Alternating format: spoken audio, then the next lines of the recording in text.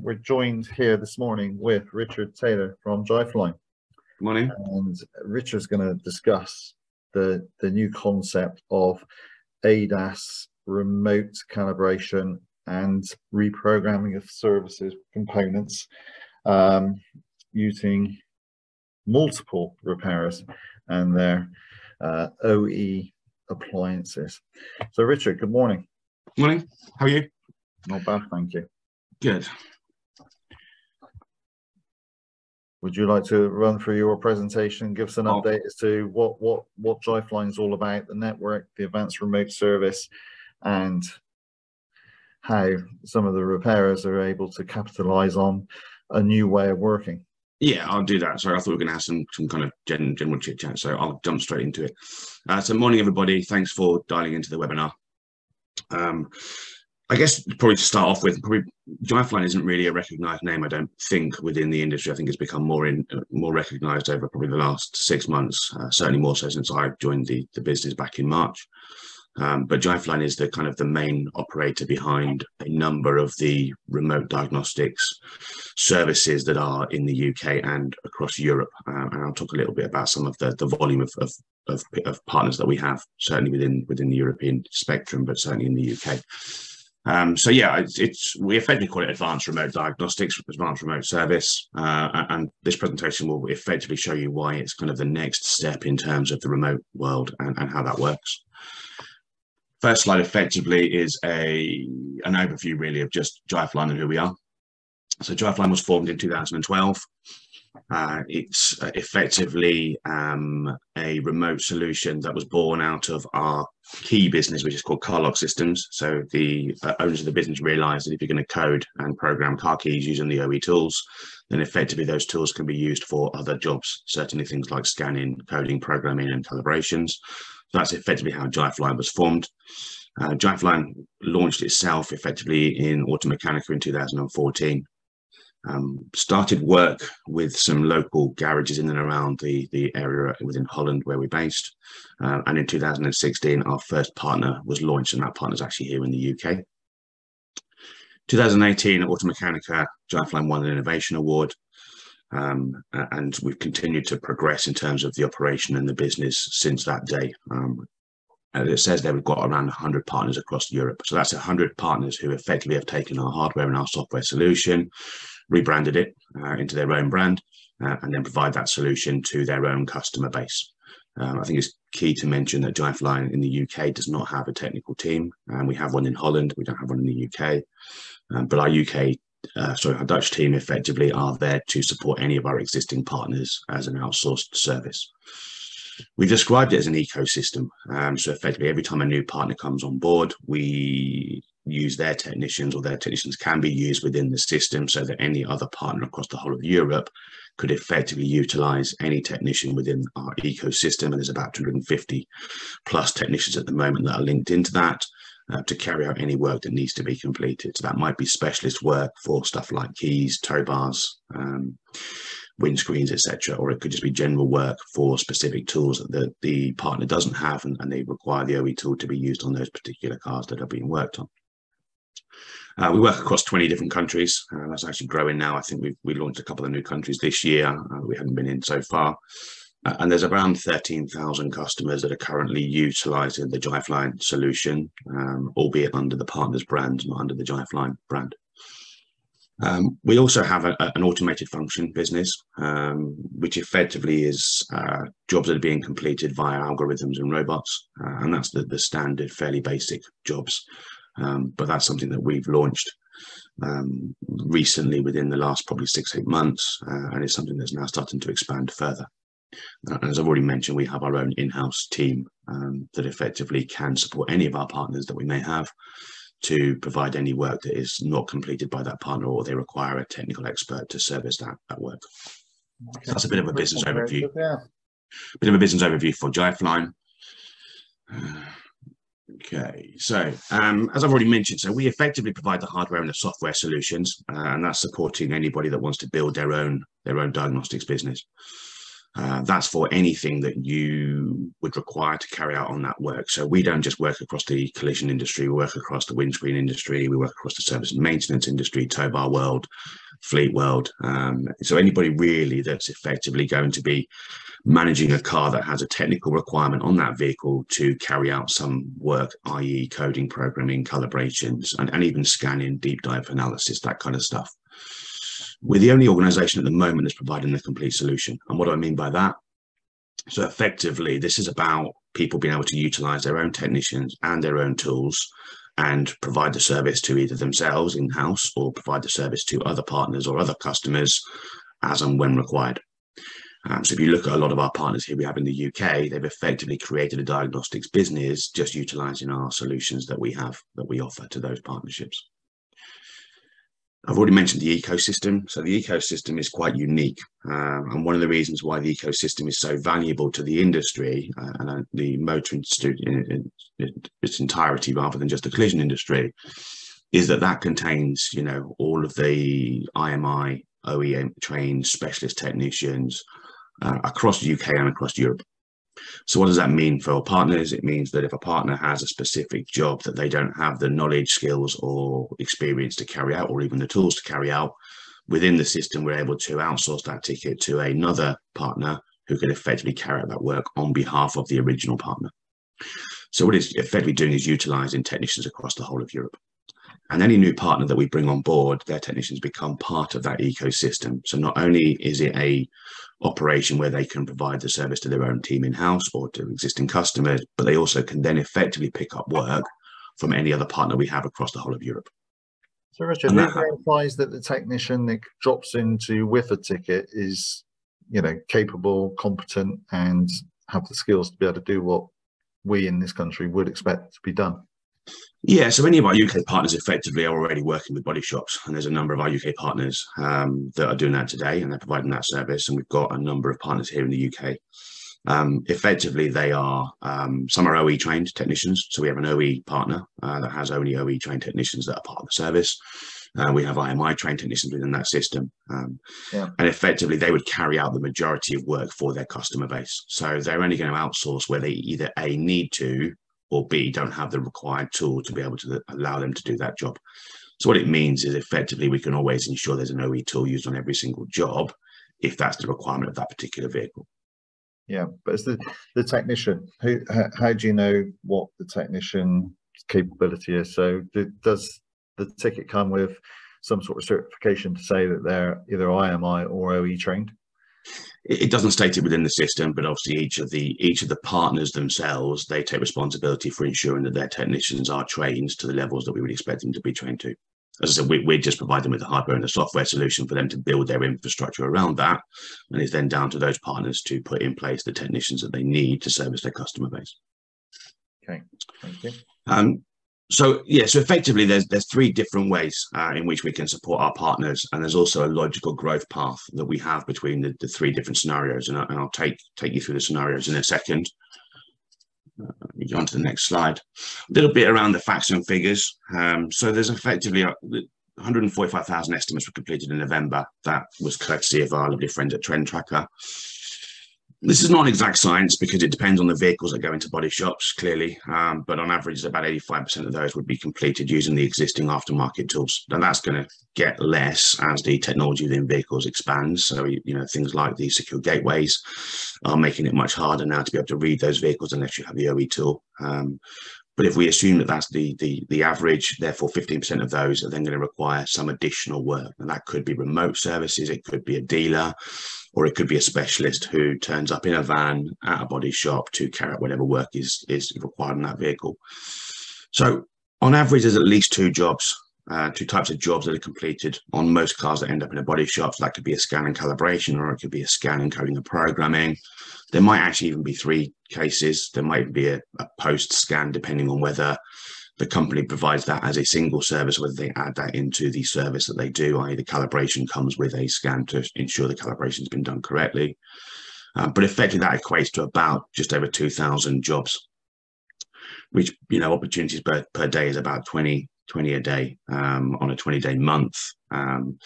So there's a good opportunity there for companies to get involved in doing the remote service or working with existing partners who do that for them.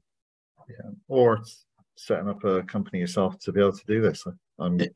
Exactly that, yeah. And that's effectively what most of our partners have done. They've realized that there is an opportunity here. And if you look at the opportunity, it is around the dealer stroke specialist work that is required, yeah. And that's effectively where the aftermarket tool does not have that vehicle data within the system. So then the repairer has two choices.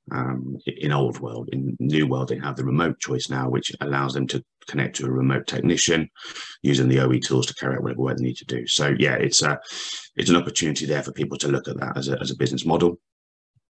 And another piece of information that came courtesy of Trend Tracker is around the additional cost. So within the estimate cost, that's increased from an average of 118 a year ago to now 218 average. And that's where the diagnostics fees are added into the estimate process.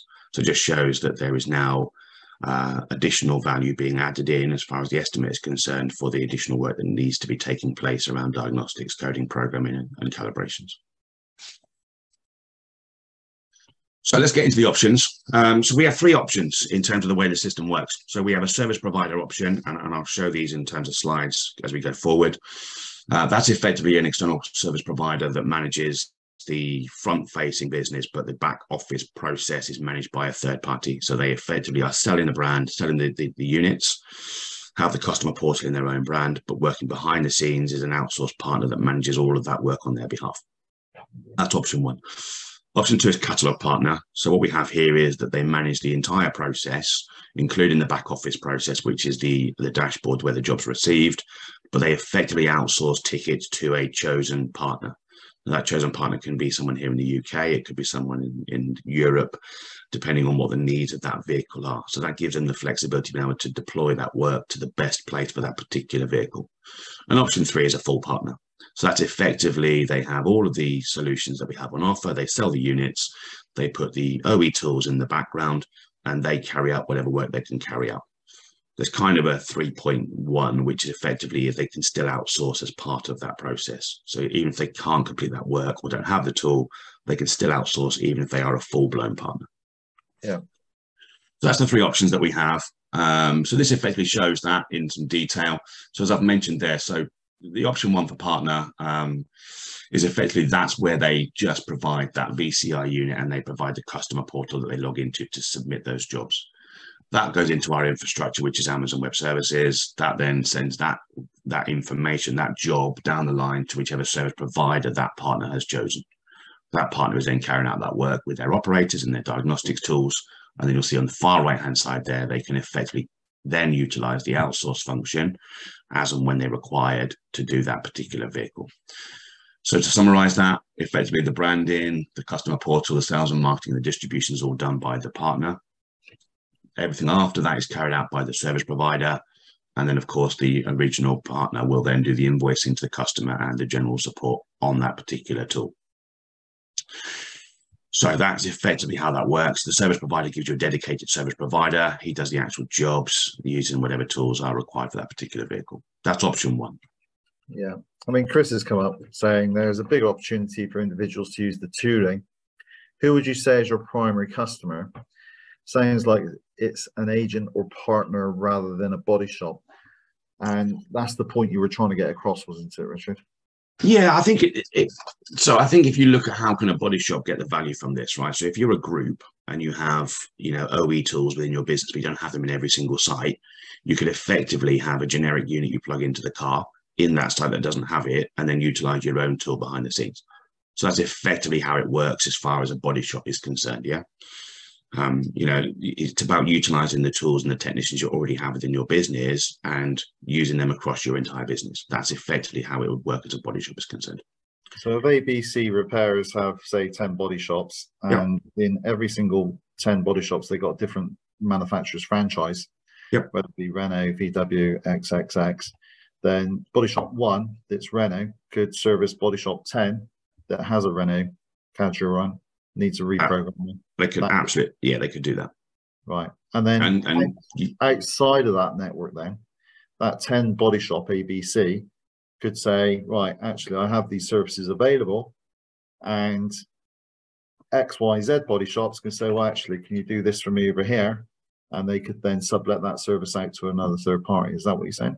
Exactly. So all that third party would need is one of the partner VCIs that they just plug into that vehicle, submit that job. That job then goes into ABC Body Shop, who then carries out that work on behalf of the other body shop. Yeah. And that's the flexibility of the way the system works. Yeah. So there's effectively, they can either manage their own jobs in-house using their own tools they already have, or they could effectively provide those tools to other people to get value from as well. Good question. So effectively, if I now look at the second option, so the process is exactly the same. Yeah, effectively that works, but this is slightly different because the partner has outsourced all their tickets, even though they've got the catalog. So they effectively own the dashboard that receives the jobs.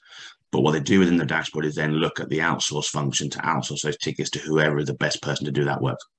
So as an example, ABC Body Shops might have a windscreen job that comes in, so he could outsource that job to the windscreen partner. He might have a tow bar job that comes in, so he might outsource that job to a tow bar partner. He's not physically carrying out any work, but he's effectively managing that work on behalf of his customers, utilizing the technicians within the ecosystem that allow him to do that process. So that's the difference. Yeah, the partner's still responsible for all of the process. All they're not responsible for is the technicians and the tools. So that just clearly outlines that. And then option 3 is effectively a full-blown partner. So this partner does everything. Yeah. So the difference here is if I look at the process in and around here, it's their own tools, it's their own technicians that carry out the work. So that's their business. Their business is a diagnostics business, and we have a lot of those in the UK. And effectively, anything they can't carry out is then carried out through the outsource function. But these guys will carry out probably a good 95% of the work that they're doing because they have the tools within their business to carry out that work. So they outsource very little as and when they require that outsource function to work. Yeah. So that's the 3 options. And we have partners using all 3. Yeah. So we have partners across the UK and across Europe that utilize all of those different options in terms of those selections that they may choose for their business. Yeah. This really is just summarizing it. So I'm not going to talk about this too much because effectively that's just summarizing the bullets that came up on the previous slides. So for the timescales, I'll move on from that. So where does the value lie? So it's a white labeled solution. Yeah. So effectively the VCIs you can see at the bottom, the center one is the customer portal and the dashboard is on the right hand side. All of those are branded as partner branding. And effectively they will provide those units to their customers under their own brand and provide that service. The user portal, we have an API link so they can embed that information, that portal directly into their own systems, their own management systems, their own website if they needed to do that. So there's lots of ways we can do that in terms of embedding the information. We actually look after the branding, but there was a requirement to have 50 units. The cost of branding is for 50 unit branding. But we can provide non-branded units, so they can be just plain orange, black, grey, and they can do the branding themselves. So it really does depend. The dashboard and the portal, they would be branded. That's online branding, so that's easy for us to do. It's just the JREX units, the physical VCI unit, that we'd have to put branding on. There has to be a minimum order of 50 for those. We've talked about this. So there's a profit opportunity to selling this on to customers or others in the motor industry. We've got partners that work across multi parts of the motor industry. So they're not just body shop specialists. They've realized they can actually service windscreen companies. They could service SMR for coding and programming. So there's a good opportunity for them to do that. Customer proposition is clearly enhanced. As I said, we take care of the branding requirements, and this puts full control into the hands of anybody that wants to utilize the solution. So they make the decisions based upon what's right for the customer, what's right for the vehicle, or what's right for the business. Yeah. So a little bit about existing partners. I won't go into detail on this, but we've got about 100 partners that are utilizing our solution across most of the main countries across Europe. That's expanding. All partners are linked into the ecosystems I've already mentioned, and they utilize that based upon their requirements. Across existing partners, we have specialists. So I think this is one of the key messages is that there are generalist technicians within the system that carry out work across all vehicles. But we also have technicians that are specialists in certain fields. So that's windscreens, tow bars, key coding, coding programming. There's a company that specializes in some of the deep dive stuff. There's crash data analysis partners in there. So there's a fairly broad mix of partners that we have that cover most aspects of what the motor industry is looking for. And we're now working on for next year, looking at new opportunities for other parts that we don't yet work with, and how we can help support them and utilize the solution for them. Any new partner that we have can obviously build their operation around the market needs, you know, using their own staff, their own tools, their own types of jobs they may want to do. It's very rare for us to have specialists who just only provide that service. Most have realized that actually once you have access to the OE tools, you can carry out whatever work you need to carry out. But most, you know, of those partners, you know, do have the specialisms within their business anyway that they would promote as a specialism. And all new partners become part of the ecosystem and can support any other partner that we have across Europe, and we've talked about that already, so I won't go on about that. Yeah. So the bigger that ecosystem goes, the bigger the proposition, the better the solution, basically. Yeah. So every time there's a new partner comes on board, their technicians become part of the ecosystem. So that 250 grows to 260, to 270, to 280. But, you know, before you know it, you're at 300 technicians. And we're looking at, you know, developing the dashboard to how do we utilize those technicians? How do we promote those technicians? How do we promote to our partners that there is a technician sitting in Germany that is a BMW expert? How do we do that? Yeah. So we're looking at kind of, you know, how do we bring out the benefits of the ecosystem? Because that's one of the key benefits of how this works, is that, you know, you're never stuck for a tool, or you're never stuck for a technician. It's just how do we make sure that people know who those technicians and those businesses are? Yeah. That's all development stuff that we're looking at. So this is really about, I've called it an advanced model. This is about standard versus advanced. So plugging in a unit into a car and getting access to a technician, you know, there's a few people out there that do that now. For us, it's about the technician at the end of the line, and what do you do next if that technician can't support that business? Yeah. And there are vehicles that cannot be done remotely for numerous reasons. So we now have partners here in the UK that are mobile partners. So effectively, they are carrying out remote work. If that remote work cannot be completed for whatever reason, and it could be it requires a new sensor, it could be it requires wiring issues or whatever else there may be, then effectively that partner can then provide a mobile service to go out to that body shop, car side, and carry whatever work needs to be completed. So that's really supporting the whole key-to-key timescales as far as that repair is concerned. Yeah. Just couple of questions while you're there. Yeah. So Joe has come on asking, do you need a stable broadband connection to be able to work on the vehicles? I would suggest you do, especially if you can reprogram any of the components. Yeah.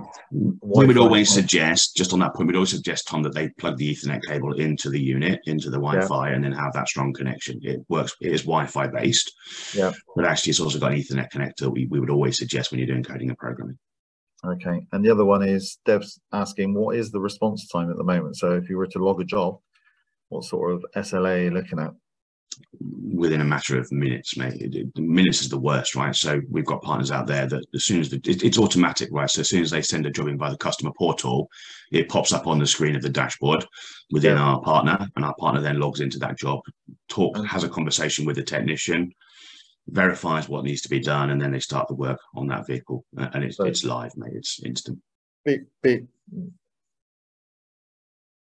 Yeah. So, I mean, I think you answered that just now, but what happens if the tech dials into the vehicle and it's diagnosed that the vehicle then needs a new part? It cannot be reprogrammed or calibrated. Then I assume you've got to stop the job, fit the new part, and then dial back in. And yeah, so job becomes cancelled. The remote job becomes cancelled. There's no charge. Yeah, so we don't charge for cancelled work. That job would then be booked into a remote partner that effectively can provide that. So we have remote partners at the moment. They are a remote and mobile partner now. So that mobile business would then be the one that gets deployed that work if they are used as the remote partner. Again, one of the development phases we're looking at for next year is how can our other partners utilize mobile operators to go out and carry out that work to our side. Yeah. And that's something that we're looking at in terms of developing next year. We have them. We have mobile partners in the system, but that's only if they get notification with their own remote system. So just to clarify then, Richard, there's no charge for the initial dial in. Cancel tickets, no. No. Okay. We don't charge for cancel tickets. No. Okay. The other one, I'm just trying to envisage in my head what it would look like once you place a job. Is it like something, you know, Uber Eats, something like that, where you see the ticket, it's gone to the kitchen, it's made, driver picks it up, it's on its way? Is it that sort of countdown? Yeah, so not quite as extreme as that. So effectively, I'll talk you through the process. So once they've submitted the job on the customer portal, so the customer portal gives them, it does a VIN check, so it validates the VIN of the vehicle. The customer car side will then choose the work they want to carry out on that car. So if they choose a calibration, they will choose the calibration option within that dashboard, within that portal. That comes with a price. They will then submit that job to the technician. So that goes through the Amazon Web Services cloud. That then appears on the dashboard of the technician remote side. So he sees every job that comes in, pops up on his screen as an option. So he will then open that job and join it. So he's effectively then in communication with the car side technician via a chat function. So if there's any information he needs further, he will ask. But 9 times out of 10, they will be completely clear what's been requested because that's come through as the ticket option. Once their job is then started, effectively that technician will just carry on chatting if they need to the technician, or they'll just notify the technician at the end of the process that job has been completed. Now that can take 5 minutes, 10 minutes, half an hour, whatever the job requirement is. We can also even blast the horn of the car to let them know that job has been completed. So they haven't got to hang around by the car to wait for it to happen. They'll either get notified via a chat, or we can notify them via a beep on the car horn. So effectively, they're not really involved in that process once they've submitted the job. But that's consistent across all remote services. Once you've submitted the job, the technician's involved in it. If there's any more information required, it happens via the chat function. If there's no chat that needs to be taking place, they'll just get notified the job's been completed. So so the back office dashboard is basically effectively lots of jobs appearing. As they come in, the technician simply just joins the job, finds the relevant tool, connects that tool to the car, and then starts the process for whatever work is completed. Yeah, it'd be interesting to see, and I think Chris is alluding to this on the chat, that what's the success rate of dialing in and completing the job, as opposed to cancelling down the first ticket and then having to either go for mobile or go to the vehicle. And that's stuff we can share in terms of.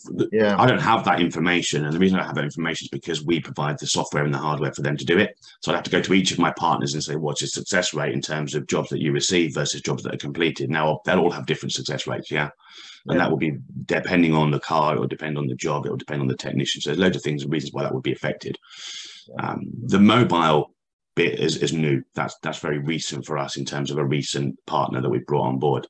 That provides that service. So at the moment, that's quite new for us. So we don't know at the moment from their MI in terms of how successful that has been. But we monitor it. We monitor all of our partners in the UK to understand what they're doing, their business model, and how that works.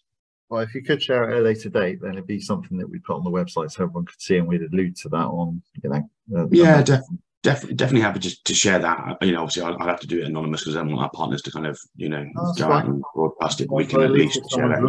They know what to expect. The other question I've got for you is the costing of this. So from a repairer's point of view, if he's going to go to the trouble of doing this, is there a cost he's going to bear, and is there a cost out that he could invoice at?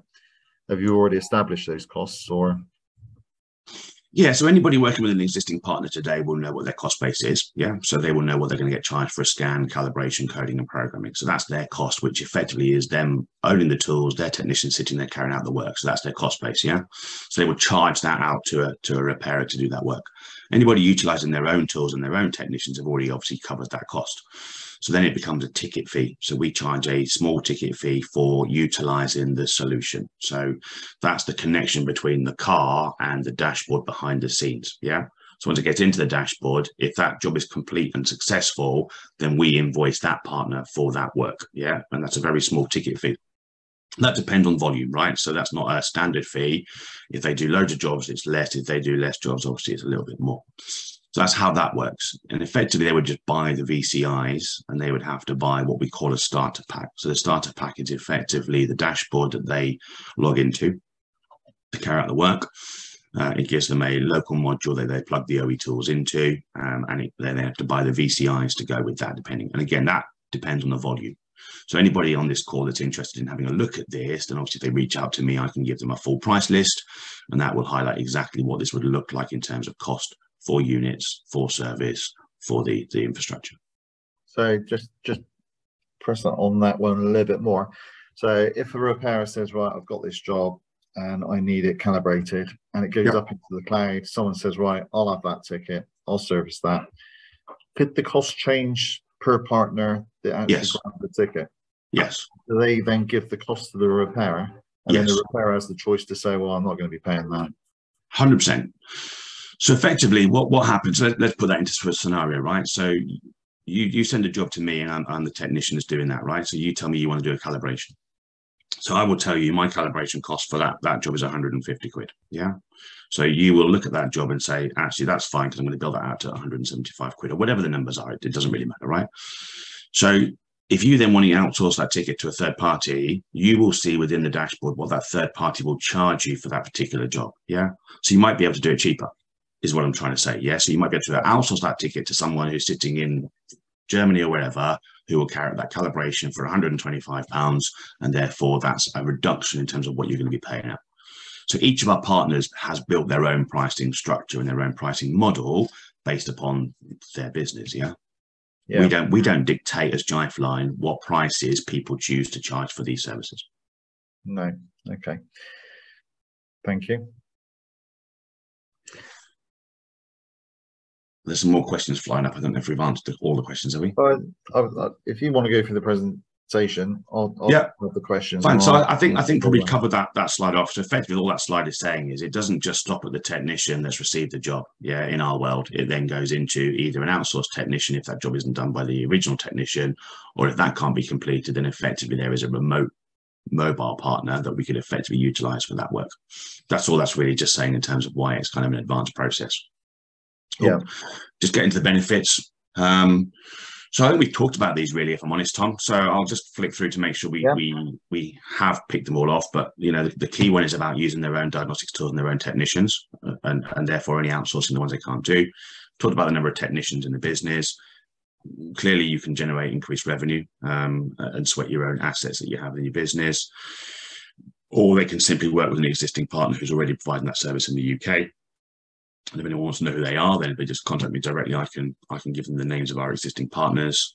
Yeah. And the rest, I think we've probably discussed, mate. I think in terms of that slide there. Financial model, and I see Dev's asked the question in terms of how much that is. So I'll go to Dev directly and give him the full price list. All they would have to do is purchase the starter pack, as I've already mentioned. As I mentioned, there's a small monthly user fee for utilizing the dashboard.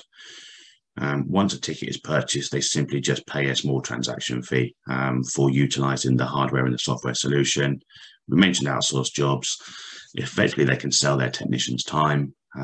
They can centralize their existing tools, and there's no need to heavily invest in new kit because the VCI will work with any aftermarket kit.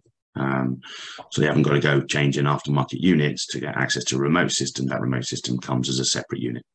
Yeah. And Chris has also asked a question on, you know, why Jifeline? Why not take the vehicle to the VM, or why not use a competitor? 100%. They can do any of those. Yeah, but why? Yeah. So I think why is that we've got access to 250 technicians that are IMI OE trained technicians.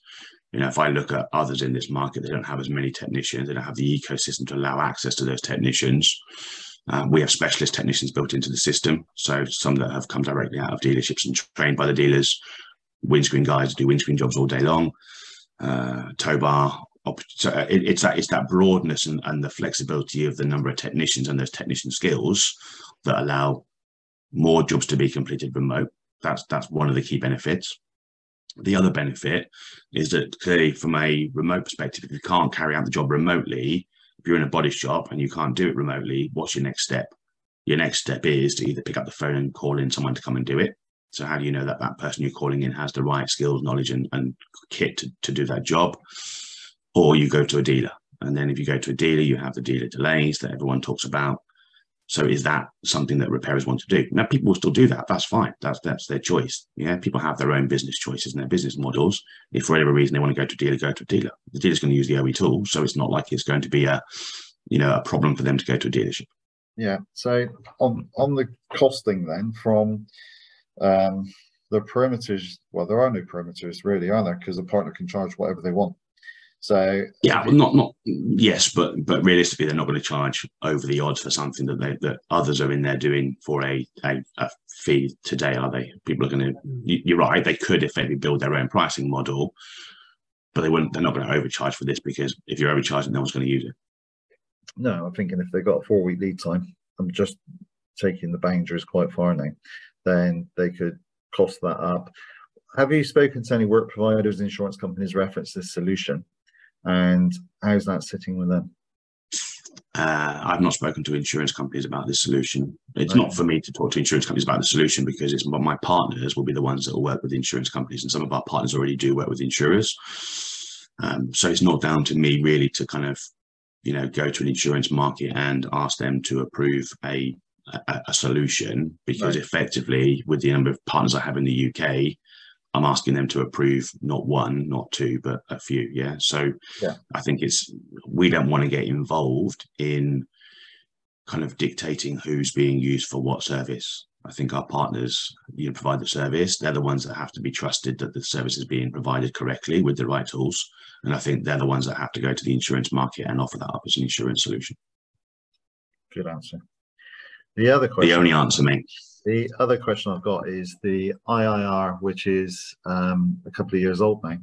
Yeah. Do you still see it fit for purpose, or do you see that it's time for a review? Or that's a loaded question, isn't it? Because I'll have an answer. Do I think it's fit for purpose? Yes. Do I think it could be amended? Yes. I think that there's technology advances in cars, and it's going to get harder, right, for this to be done. I think that there has to be an element of ensuring that we as an industry understand where the shortcomings are in terms of the tools that we're using today. So, I've had conversations with various body shops and owners of body shops about, the tools that they use day in, day out. And one of the biggest problems that we have as an industry is that, if you don't have data within a tool to read the car, it doesn't say, I don't recognize the car. It says, I can't find any fault codes. Now, is that confusing for people? Do they believe that car hasn't got any fault codes on that vehicle? This is something I've been banging on about for probably a good 2 years. That's a problem, right? Because unless you plug the OE tool into that car on every single scan, how do you know correctly what fault codes are on that vehicle unless your tools are completely up to date? Now, aftermarket tools, of course, they're great, but they are data driven. Yeah. So, as long as that repair is keeping his tool up to date. So how do we ensure that those that have invested in tools ensure those tools are always up to date and fit for purpose in terms of the information? How do we therefore then encourage this industry to think about, I should be finding some fault codes. So I've taken a bumper off, I've disconnected the tech, I'm going to plug it back in again, put a new bumper on. Now, how do I know that that hasn't got any fault codes? It should have fault codes, yeah, because it should now need to recode or recalibrate. But if you're not finding fault codes, something in the back of their head should be saying, therefore, I think I need to plug something different into this car, yeah? So how does that become the norm in this industry, Tom? How do we get people to think about, am I certain that I've picked up all the right fault codes on this vehicle? There's if I go broader on this, you look at the windscreen world, yeah? I've spoken to some independent windscreen guys who still genuinely believe they don't have to calibrate windscreen sensors and cameras because they've only taken the screen out and put it back in again. And that sensor, if it's a millimeter down or a millimeter up, is going to react massively differently to the way it was designed when it was built. Yeah. But what happens? 100 yards up the road. Of course, and then what happens next is, right, that car, and we all drive our cars knowing that car's going to do A, B, and C. But if that car doesn't do A, B, and C because it's not recalibrated correctly, I'm now going to rear end somebody thinking that my car's going to carry on getting me out of trouble, because people drive their cars, unfortunately, knowing that it's going to do something for them. But now it won't do something for them. So I think we just as an entire industry need to think about, this isn't just a body shop. And I say this a lot, this isn't just a body shop issue. That's at the end of the line.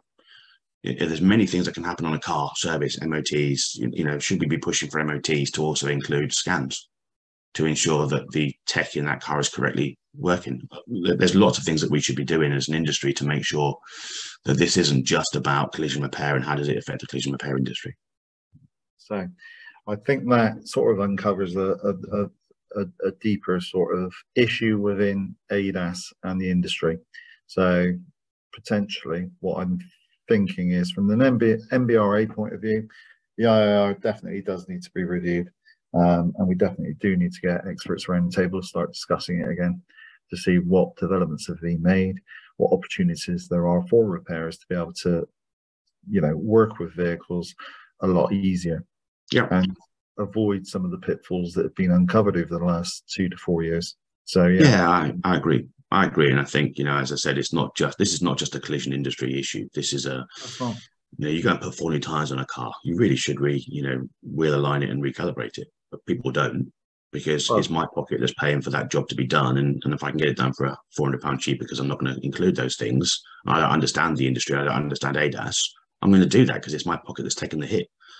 So until every aspect of this industry, the motor industry, understands the need to do this kind of stuff, unfortunately, we're always going to be at the end of that line, and it's always going to be the repairers that have to get the impact.